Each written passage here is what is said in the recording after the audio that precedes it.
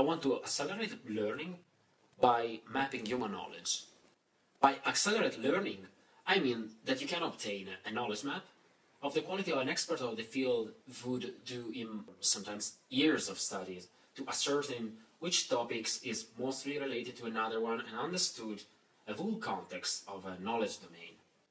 As example, suppose you don't know anything about DNA and you would like to understand how DNA is related to all the other topics in the realm of human knowledge. The same concept can be applied to all of a kind of different domains. It is universal. This technology has some pluses. The relationships are not just mere correlations, but are organized by importance. You don't need to process behavioral data of users. Also, the least popular items have meaningful relationships. Thank you.